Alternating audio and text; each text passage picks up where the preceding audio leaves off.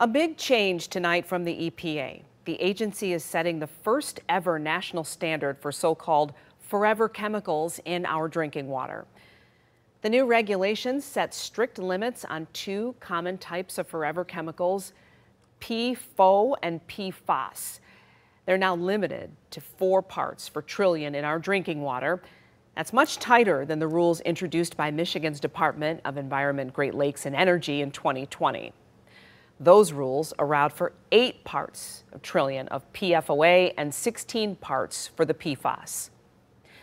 Tonight, 7 Action News reporter Brett Cast taking us inside a lab here in Metro Detroit and showing us how they test. Although these new federal limits are more strict than Michigan's limits, the state of Michigan is ahead of many other states in PFAS testing. And today we're taking you inside this dedicated PFAS lab in Livonia to show you how it's done. So it's not PFAS, it's PFAS. PFAS. Yeah. Despite common confusion, the pronunciation is by far the easiest thing we learned today inside Paragon Laboratories of Livonia. So these are actual drinking water samples? These are actual drinking water samples. Where senior chemist and head of PFAS testing, Jalpa Patel, showed us how it's done.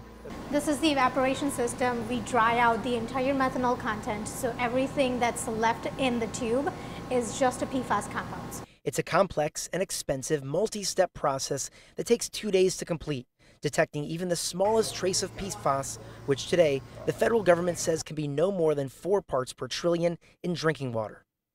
So that means 4 parts per trillion means basically like 4 little droplets in 50 gallons. Yes, 50,000 gallons. Okay, so that's a very minuscule amount. Yes. Paragon says they were the first lab in Michigan to test for PFAS starting in 2018. They test everything from wastewater to drinking water for companies, municipalities, and water treatment plants. I'm grateful that the state of Michigan was ahead of the curve as it comes to PFAS analysis.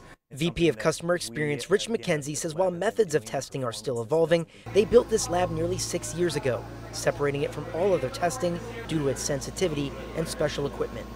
The results and the data that we put out, it has to be accurate. It's got to be right so that the EPA knows where we're at any given time.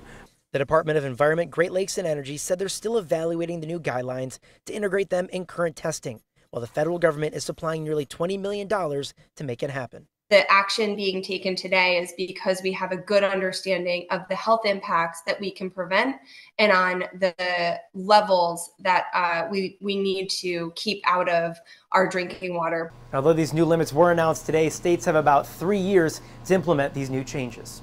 In Livonia, I'm Brett Cast, 7 Action News. Thank you, Brett.